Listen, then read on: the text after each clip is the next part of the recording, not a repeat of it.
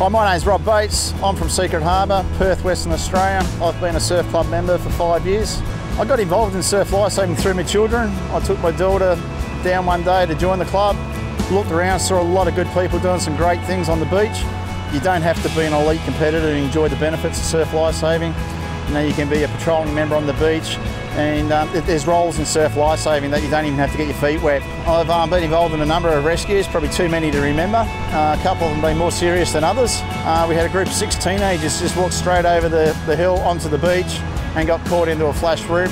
I had to make a decision when I got there. There was a young boy on a boogie board absolutely screaming in terror. I'll never forget his voice.